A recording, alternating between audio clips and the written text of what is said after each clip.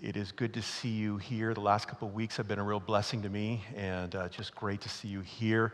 For those in the fellowship hall, thank you for being here, and for those watching online, thank you for joining us.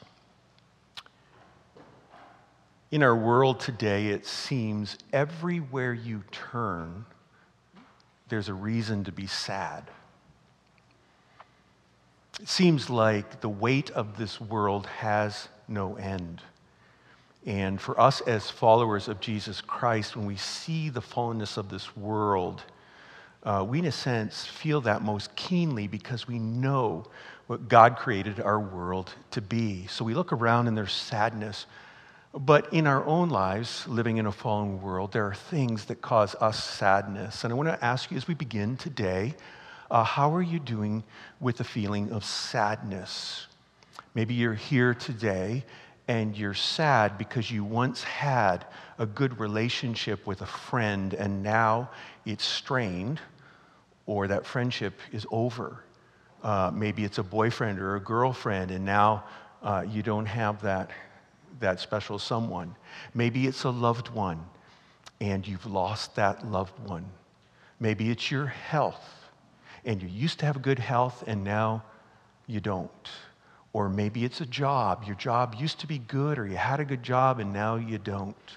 You used to have your independence and now you're older and you can't even drive a car and you have to depend on people. You had these dreams and now you don't.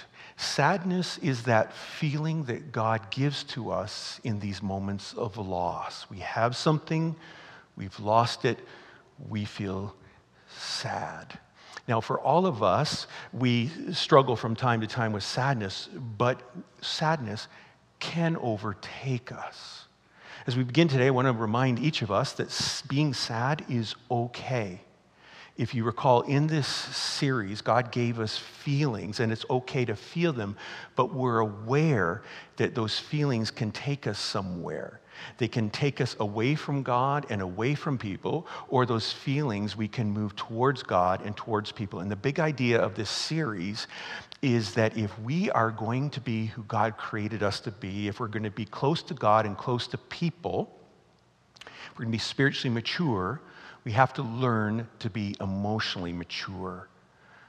We cannot remain emotionally immature. We've got to learn to handle our emotions. And so today, we're talking about this emotion of sadness. What do we do with sadness? What does God want me to do with my sadness? So is everybody sad this morning?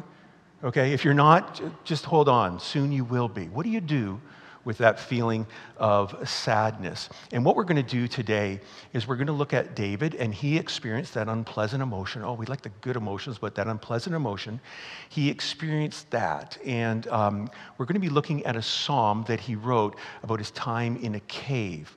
Now, again, when we talk about the Psalms, the 150 Psalms, we can say there are three different categories of Psalms. So as you read the Psalms, you're aware that there are praise Psalms. Oh God, I praise you because you are so holy. You are my creator. You're so great. And then there are thanksgiving Psalms. God, I thank you for answering this prayer. God, I thank you for providing that. And then there are lament Psalms or complaint Psalms. God, why is this happening? How long is this going to be? And today we're looking at one of those complaint Psalms. David wrote about half of the Psalms, and 8 of them are connected to his time when he was on the run from King Saul. And the psalm today that we're looking at was either written in one of the caves of Adullam in Israel, or one of the caves in En Gedi. So one of those two, 1 Samuel 22 or 1 Samuel 24, we're not quite sure. But in this psalm, we find David sad. And sadness has started to overtake him. But that's not the end of the story. And for you, you may be in a cave of sadness, but that's not the end of your story. Today, may you learn that you can acknowledge your sadness as you go through life, but at the same time, you can experience joy. And that's what God wants for each of us. So I invite you, if you have a Bible, to turn to Psalm 142. And I'm going to be reading from the New Living Translation today. Typically, we use the New International Version, but from time to time, we use another version. So New Living Translation, I'm going to begin in verses 1 and 2. And we're looking at David in a cave, and he is sad. David writes this: I cry out to the Lord. I plead for the Lord's mercy. I pour out my complaints before him and tell him all my troubles. So this is not a casual prayer. Oh, Lord, thank you for this day. Please lead me and guide me. I hope the Leafs win tonight. Please help them to win. This is not a casual prayer. This is, Lord, I cry out. I plead. I pour out. I tell you all my complaints, all my troubles. David is at the end of his rope. David is telling God exactly how he feels. In this psalm, the title, the superscription, talks about when he's in the cave. It's when he's in the cave. And he is just, in this cave, he's just laying it out towards God. Now, why is David so emotional? Why is he so sad? Well, if we roll the videotape back in David's story, when he was young, it seemed like he had it all. He did have it all. His plate was full. When he was probably 13 or 14, he comes home one day from looking after the sheep. This is in the land of Israel 3,000 years ago. He comes home, and there at his home was the prophet Samuel. The king, the first king, King Saul, had the most authority in the land, but the prophet Samuel had the second most. And Samuel was there because God had called Samuel to go to the house of Jesse and to anoint this coming leader, this one that would have influence, and God's favor would be on him, and God would use him. And so David comes home that day, but none of his older brothers are anointed. Samuel comes over and anoints David with the oil. You're the next one. How many of you have older brothers? Okay, you're a younger brother. Is this not your dream, right? Not you, not you. It's me. David's going to have influence. God's going to use David in a special way. After that, a little later in his teens, he kills a lion, he kills a bear, and then he kills a giant. Who kills a giant? Who kills a leader? Or not a leader, a warrior? David did. And overnight, he becomes a hero. People hear throughout the land of Israel about David. In fact, David gets to go to the palace with King Saul. And King Saul likes David and gives David, in time, more and more responsibility. And David is a great military hero. And David is given his daughter's hand, King Saul's daughter's hand, Michal, in marriage. So he's got a wife. And Jonathan, King Saul's son, is David's closest friend. And so here is David for 7 years in the palace, and his plate is full. He's got it all. But King Saul, being a leader, like many leaders in our world today, becomes paranoid that he's losing his power, and he'll do anything to keep his power, so he tries to kill David. And David has to flee from the palace, and for 8, 9, even up to 10 years, he is running from cave to cave for his life because King Saul's out to get him. And if you've ever been in the caves, in the wilderness, in this barren landscape in Israel, it's not fun. You see it and you're like, I wouldn't want to live here for a day. And for 8, 9, 10 years, David is on the run. He had this, and now it's gone. No close friend, no wife. In fact, his wife was given by the King Saul to another man. No palace, no influence, no affluence. All he has, all he sees is the cave. And so he cries out to God. And so often when we find ourselves in a bad place, we can become bitter. And David is bitter. He's, in a sense, that he's not complaining about God, but he's complaining to God. And if you read some of the other Psalms connected to this time, it's like, why God? How come? And David is bitter. But not only is he bitter in the cave, but he's hopeless. He feels hopeless. Verse 3, when I am overwhelmed, you alone know the way I should turn. Wherever I go, my enemies have set traps for me. I'm overwhelmed.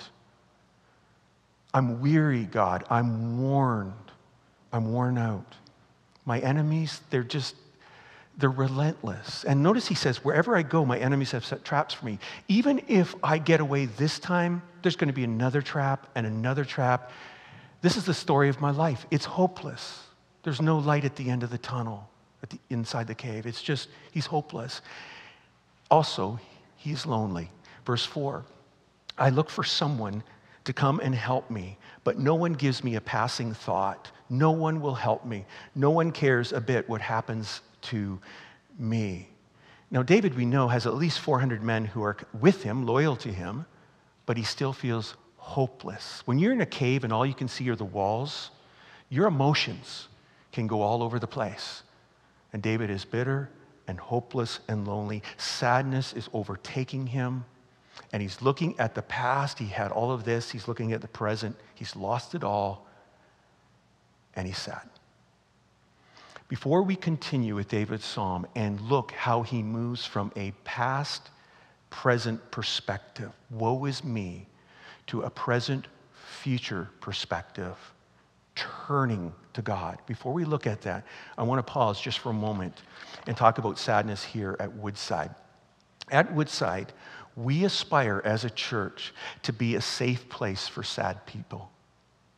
There is some sadness that's so intense, so deep, that needs to be respected. One woman who's a Christian author shares about the time that she went to a choir retreat. She was in the choir at a church, and this retreat was 3 months after she buried her daughter. And she, at this conference, at this retreat, said to a couple close friends, I'm not sinking into depression. I haven't lost my faith. I'm just sad, and I need you to let me be sad. When people experience things in our church family, we need to let them be sad rather than trying to fix them, trying to make them feel better, trying to speed up the healing process. And we all at times have experiences like that, and we need to let others let us be sad. We're called to companionship. We're called to praying for one another. We're called to helping one another, making a meal, or taking care of the kids for a little while, or some other way that we can provide that practical help. But we're letting people be sad. But at the same time, we as a church aspire to bring the truth about Jesus, the truth about the gospel, to bear on untruths and misunderstandings of Scripture. We want to bring the truth of God, the hope of God, into the cave, into the sadness. Now, we don't do it right away. Sometimes we don't say anything. But if someone is stuck in a cave, you're stuck in the cave and you're hopeless, you're bitter and lonely, someone that really loves you will gently, at the right time, try to get your focus back on God. That God and His truths are worthy of our trust. You see, when we're in a cave, that's when we ask significant questions, right? If a relationship is broken, if a loved one is lost, if a job is lost, that's when we start to ask the questions. It's one thing when things are going well to say, the Lord is my shepherd, I shall not want. It's another thing to say it when you're going through something that's not good. Is the Lord really my shepherd? Does He really care about me? Is He really looking after me? I shall not want. Is He really what I want? Like, significant questions are asked when we find ourselves in a cave. And really, it's those times that we're forced to swim from the shallow end of the theological pool, what we know about God, to swim to the deep end, to the deeper things of God. Where we seek God in our pain, we're trying to figure out, God, who are you, what you're doing? And so we turn to Him, turn to His Word. But some people, because of untruths and mistaken notions, step out of the pool. I tried this Christianity thing, it didn't work, I'm done, don't talk to me about church, don't talk to me about God, I don't want to hear it. And they step out of the pool. As a church family, we are called to be looking at people, one another, giving space to be sad. But if someone is going down that road to despair, no hope, gently, we're saying, no, here's the truth. At Woodside, we are not led by our emotions. We're in a culture that says that every day. Be led by your emotions. We're to feel deeply, and there's an upside to feeling deeply because we can become more empathetic with people, more compassionate towards people. But there's a downside, and we have to be aware that our emotions can't always be trusted. Sometimes they exaggerate things. Sometimes they can be downright liars. They can tell us lies about our circumstances, about our future, about ourselves, about God, and they can lead us down to the path of despair. So David is heading down that path, crying out to God, God, in a sense, where are you? I've lost it all. Don't you care? And in the midst of that cave, looking at those walls, he moves from a present past perspective to a present future perspective. Verse 5. Then I pray to you, O Lord, I say, you are my place of refuge. You are all I really want in life. He brings the truth. Wait a second, God. You're my safety. You're my shelter. You're my place of refuge. Friends, I want to ask you, is God your place of refuge? As you journey through life and things hit you in this fallen world, one thing sometimes after another, are you saying, the Lord is my safety? He's ultimately got me in his hands. He's my shelter, my refuge. And then, David says, you are all I really want in life. Some translations, the more literal translation is, you are my portion in the land of the living. You're my portion, my inheritance. You're my prize. You're all I really want. In David's mind, very familiar that when just after Moses, the people came into the land of Canaan, the 12 tribes, they were each given a portion of the land, but there was one tribe that didn't receive a portion. That was the Levites, and they were to lead the worship, and God was their portion. And so David is saying, my portion, my inheritance, my riches, my prize is not anything in this world. It's you, Lord. You're my refuge. You're my portion. You're all I want. Verse 6, hear my cry, for I am very low. Rescue me from my persecutors, for they are too strong for me.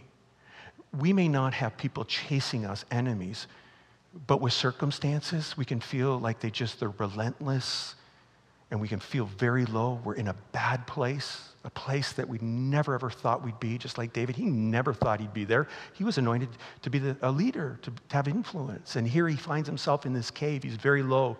And he's saying, this is too strong for me, these persecutors, this whole situation. And then verse 7, bring me out of prison so I can thank you. God, set me free from this cave. And then he says this at the end of the psalm. He begins crying out to God, and at the end, he puts his hope and his trust and his faith once again in God. He says, the godly will crowd around me, for you are good to me.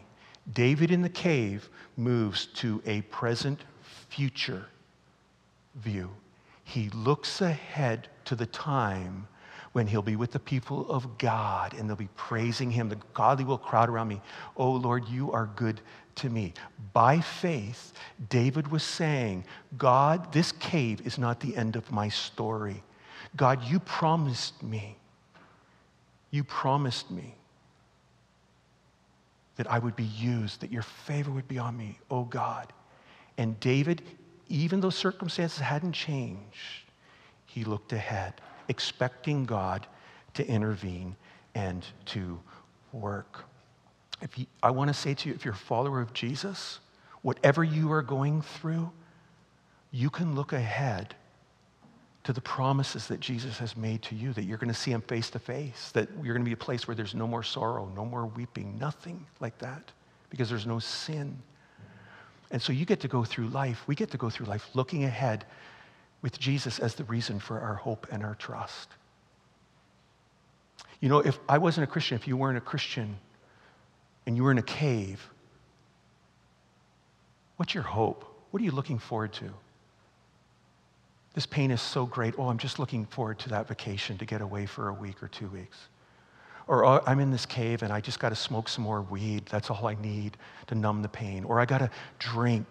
Or I have to pour myself into my job so I don't think about my sadness. There's no hope apart from Jesus. He's the only one that was in a grave, dead, and 3 days later rose to life. He's the only one that conquered the grave. And he needs to be your focus, your hope, your treasure, that you're saying as you go through life, Jesus, you are my refuge. Jesus, you are my portion. You're all I really want in life. That you bring to mind truths in your sorrow. Like David, you need to remind yourself, God hears the cries of my heart, even in this cave. Like David, God knows what I am going through. Like David, God will keep his promises and deliver me. Even though it hasn't happened yet, even though I can't see it, that your hope is in Jesus. It doesn't mean, it doesn't negate your pain and your sorrow, but you're looking ahead to him. Parents, can I encourage you to teach your children to lament, that they will feel sadness. Don't avoid this unpleasant feeling in their life. Don't ignore it, but teach them to lament. Teach them, encourage them to tell Jesus exactly how they feel. Encourage them to ask Jesus for help and encourage them to trust Jesus. So, for example, your child loses a best friend, moves away, and your child is sad. Let's tell Jesus how you feel, and you help them. And then let's ask Jesus to help you find a new friend, or that you can be a friend to someone. And let's pray to Jesus and trust him. He's our closest friend. So you're teaching your child to move through their pain to that place of hope, of joy. Jesus, who is our treasure, who is our portion, said this in Matthew chapter 13, verse 44, the kingdom of heaven is like treasure hidden in a field. When a man found it, he hid it again, and then in his joy went and sold all he had and bought that field. The kingdom of heaven, God, his reign, that he's in control, his presence, that someone finds that and in their joy sells all they have and say, I'm buying this field because I want that. Friends, when you understand who Jesus is, his glory, his greatness, his goodness, when you understand that, everything in the world pales, and he's your treasure. He's your portion. And I want to say this to our young people. If you're like me, in my 20s and 30s, I really like the promises of God. I really like the blessings of God. But as I've gotten older, God himself is my treasure, not his promises. God himself is my treasure, not his blessings. Yeah, if this happens or that happens. But as you get to know more of who Jesus is, the more you're like, you're all I want. Yes, there's other things, but you're the most important thing in my life. And Jesus says, when you understand the kingdom of God, who he is, and all that awaits you, in your joy, he becomes your treasure. He'll say this then a little later to his followers in John chapter 16 in verses 20 through 22. He says to his disciples, I tell you the truth, you will weep and mourn over what is going to happen to me, but the world will rejoice. You will grieve, but your grief will suddenly turn to wonderful joy. It will be like a woman suffering the pains of labor. When her child is born, her anguish gives way to joy because she has brought a new baby into the world. So you have sorrow, notice this, so you have sorrow now, but I will see you again. Then you will rejoice, and no one can rob you of that joy. What's Jesus doing there? He's teaching his followers to have that present, future perspective as they go through life. Yes, you have sorrow now. Yes, I'm going to die on the cross, but I'm going to see you again. Look ahead to that day. And Peter did see the risen Jesus, and I wonder if that was on his mind when he wrote the letter of 1 Peter. He's writing 30 years after the death and resurrection of Jesus, and he's writing to some Christians in modern-day Turkey and that area who are experiencing great sorrow because they're not worshiping the Roman gods. They're not going to the festivities where there's immorality and all these things. They're being faithful to Jesus, and as a result, they were being lied about. They were being persecuted. Some were losing their jobs. Others were being put in prison. And he writes to them, he says, oh, you're going through suffering now, but look ahead to Jesus.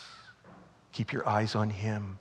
And he begins this letter to these people that are sad and sorrowful. And he says, praise be to the God and Father of our Lord Jesus Christ. In his great mercy, he has given us new birth into a living hope through the resurrection of Jesus Christ from the dead, and into an inheritance that can never perish, spoil, or fade. This inheritance is kept in heaven for you. That they had something that the world couldn't touch. They had the living hope. They had Jesus. And nothing, no matter how great their sorrow was, nothing could take that joy or rob them of the joy of Jesus. And Peter goes on to say to them, your day of salvation, of deliverance is coming. There's a day Jesus is coming again. And then he writes this to them in verses 6 through 8 of 1 Peter 1. So be truly glad. There is wonderful joy, notice this, ahead, even though you must endure many trials for a little while. These trials will show that your faith is genuine. It is being tested as fire tests and purifies gold, though your faith is more precious than mere gold. So when your faith remains strong through many trials, it will bring you much praise and glory and honor on the day when Jesus Christ is revealed to the whole world. These trials are testing your faith. Do you really believe what you believe? Is Jesus really in control? Does he really love you? It's testing your faith. And instead of getting out of the pool and saying, I'm not going to church, I'm not doing the whole Christianity thing, you move to the deep end. And Peter says your faith, it's being tested, but your faith is more precious than mere gold. In other words, God who sees you, what pleases him more than anything in his creation is you. You're the pinnacle of his creation. And your faith in him, believing him, taking him at his word, even when you're in that cave, that's precious to him. And Peter reminds them that there's coming a day when that faith will be rewarded. Sometimes as we go through life, we exercise faith and God rewards us and we're in the cave and then something good happens. But whether that happens or not, as we journey through life, as we're trusting him, there's coming a day when our faith will be rewarded. God always honors our faith. You never once in your life obey God and God's just casual about it and say, well, good for you. He's like, that pleases me. So Peter writes to them, oh, you're experiencing sorrow now, but there's a day coming. Keep looking forward. And then he says this to them, verse 8, you love him even though you have never seen him. Though you do not see him now, you trust him and you rejoice with a glorious, inexpressible joy. Does that describe you? That you haven't seen Jesus and you're experiencing sorrow, but you're trusting him and you love him and you've got this joy of Jesus that is inexpressible. It's hard to tell people exactly just how much he means to you, and it's glorious, it's weighty, it's more important to you than anything. Is Jesus your treasure? Is he your portion? Is he your refuge? Is Jesus the one you're focusing on as you go through life? Because if he is, if that's the reality in your life, you will in time, when you acknowledge your sorrow, you'll just experience just a little of that joy that he wants to give you. And one day your faith will be turned to sight and you will be in a place of great joy. And if you're here today and you're not yet a follower of Jesus and you say, well, that sounds really nice crutch, you need Jesus to help you, okay. The reason that we are Christians here at Woodside, that we follow Jesus, yeah, he can help us get through things. But the reason we follow him is because he rose again on the third day. He came out of the tomb, out of the grave in history. And he says, I'm coming again. The grave's not the end. You will be with me in the palace forever and ever. Until that day, God has given us a wonderful gift to remind us, because we're so prone to forget the blessings we have in Christ. He's given us a gift, the gift of the Lord's Supper, to remind us that we are loved and to remind us that whatever we're going through is not the last word, that God is.